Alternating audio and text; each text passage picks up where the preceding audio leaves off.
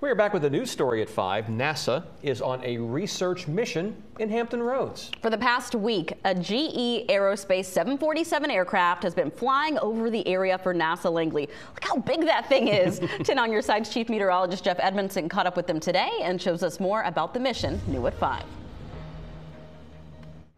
This is one big plane. This is a 747-400, nicknamed the Queen of the Skies. It's more than 230 feet long and about 211 feet for its wingspan. This is General Electric's propulsion test platform, and it's all about research.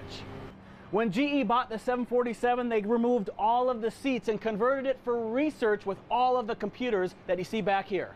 This week we were up generating contrails, right? And NASA was flying around scanning those contrails with a LiDAR instrument as part of our RISE program to help understand how contrails are formed and how our designs in the future can help mitigate them and the potential impacts that they have relative to climate.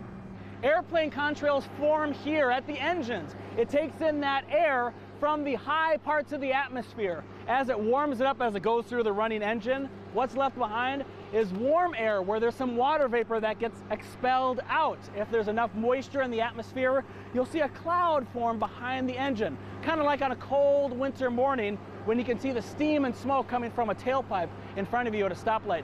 Similar things are happening here. Researchers at NASA Langley have partnered with GE to study contrails using their light detecting and ranging on board the Gulfstream 3. So we're using NASA's state-of-the-art high-altitude LiDAR observatory, HALO, which shoots a laser beam down below the aircraft and measures the light that's scattered back by the atmosphere. And so that includes atmospheric layers of moisture that we expect to be conducive for contrail formation. It also includes the contrails themselves. The week of flying is over, and scientists will continue to study the data so our next flight could be even more fuel efficient. At NASA Langley Research Center, along with GE's 747, I'm Chief Meteorologist Jeff Edmondson, 10 on your side.